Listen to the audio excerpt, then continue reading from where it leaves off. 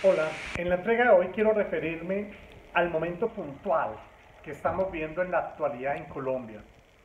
Acaba el gobierno, acaban nuestros gobernantes de permitirnos desplazarnos, aplicar el distanciamiento físico, todas estas normas para prevenir el contagio del COVID. Ahora el Estado, el gobierno, nos da la responsabilidad a nosotros como seres, como ciudadanos. Ahora dependemos del autocuidado, de la responsabilidad que cada uno de nosotros tengamos con este reto grande de no contaminar, de cuidar nuestra salud, de cuidar nuestras vidas. Ojo, lo que hagamos nosotros tiene un impacto en los demás. Es el momento de demostrar que somos responsables, que somos consecuentes.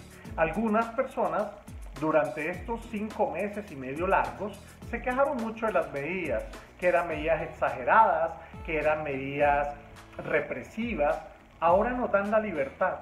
La libertad de ser responsables, consecuentes y coherentes con el valor que le demos a la vida y a la salud. Esperemos, no dejemos desaprovechar esta oportunidad. Esperemos mejor aprovechar esta oportunidad. Que no nos pase como le ha pasado a algunos países de Europa, que le dieron la libertad al ciudadano, le dieron esa libertad que tanto estuvimos reclamando y no supimos responder porque llegaron nuevos rebrotes en el tema del COVID.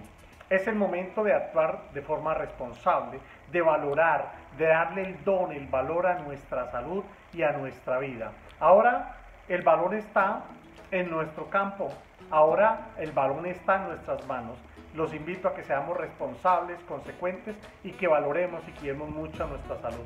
Recuerden, están invitados, si aún no lo ha hecho, a suscribirse a nuestro canal de YouTube, donde hablamos del ser, hablamos de muchas cosas sencillas que como seres humanos nos resultan interesantes y prácticas. Un abrazo especial.